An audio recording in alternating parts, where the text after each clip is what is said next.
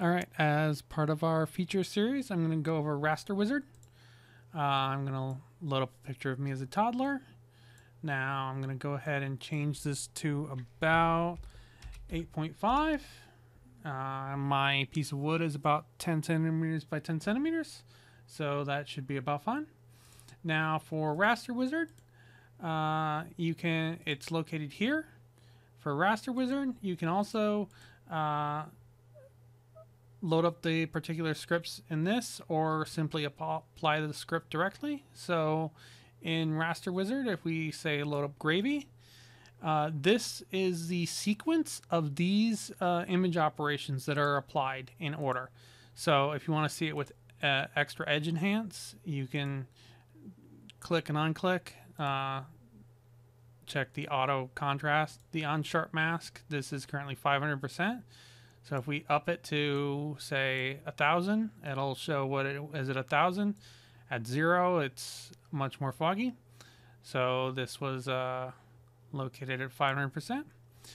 And if we change the threshold, it will alter the threshold directly on the picture.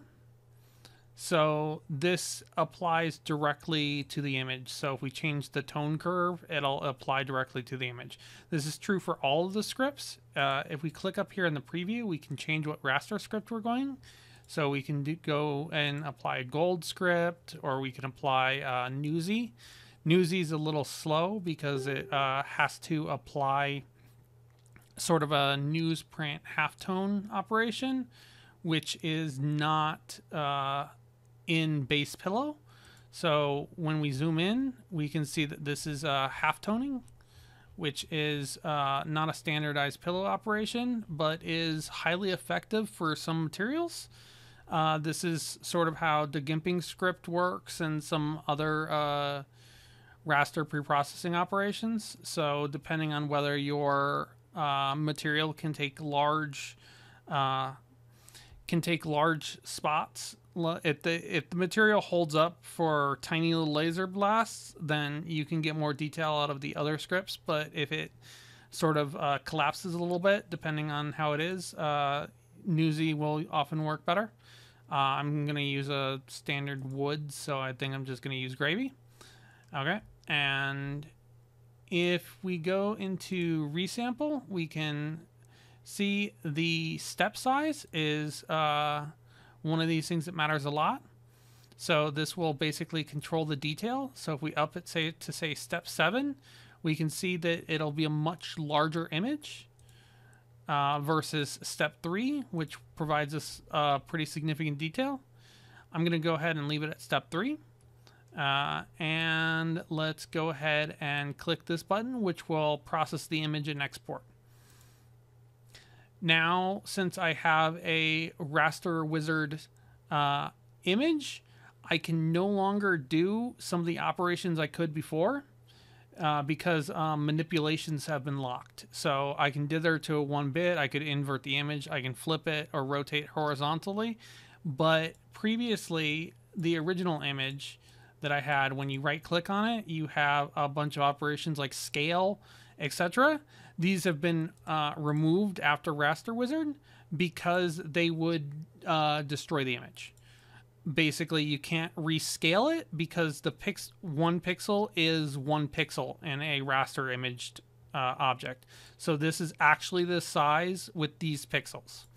Okay, so let's go ahead and remove that. And then in laser operation, we see that we're doing bottom to top, 1000 ppi, plus or minus 20, 150. Let's go ahead and up the speed to about 250. And that should be fairly good. Okay. Now let's turn on the laser and run our Raster Wizard image.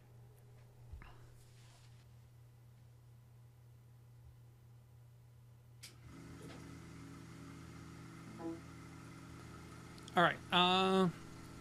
First things first, I need to arrange it such that I properly have the laser and the material connected. So I'm going to go ahead and load up navigation.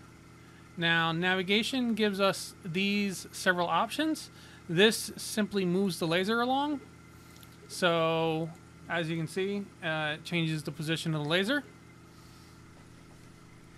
Now, since I have this selected, these will go to the corner. So, since I have the object selected, this will be go to the upper right corner, which is located here. And then when we select it here, I am now at the laser's upper right corner. And if I hit it with a short pulse, it will fire the laser at just that one spot. Okay.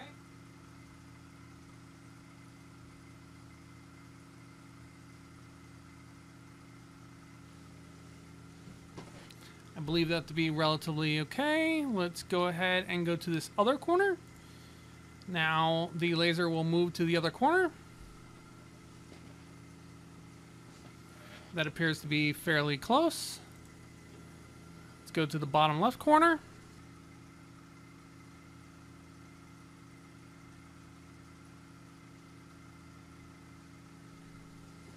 Okay, there's not much leeway. Let's try the top again.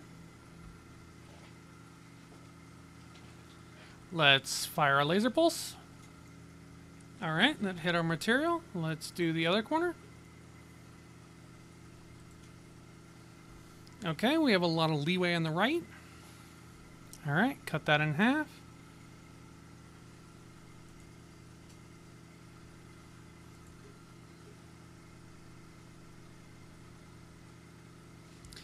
All right, I'm gonna do a simple trace.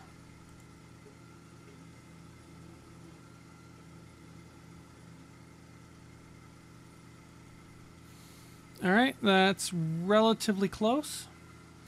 All right, I'm just eyeballing this, so let's go ahead and just apply it.